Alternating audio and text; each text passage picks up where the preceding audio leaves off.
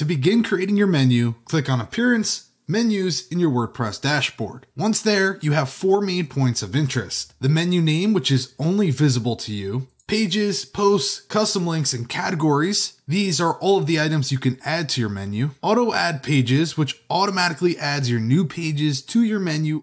And then finally, display location, and this varies for every theme, but this is where you assign your custom menu a location. To create the menu itself, simply select anything from the left side and click Add to Menu. Each item can be expanded to show other options, like navigation label. This is the text that will actually appear in the menu. Once you're done adding items and assigning a location, you can click Save Menu, and now that we're on the website, we can see the menu is up and running. Keep in mind you can create multiple menus and assign them to different locations, so your primary menu can be different from your footer menu. If you want to have sub-menus, just drag and drop a menu item below the item you want to be the parent. If you want multiple sub-items, you can do the same thing over and over and over. Now go ahead and save your changes and you're all set.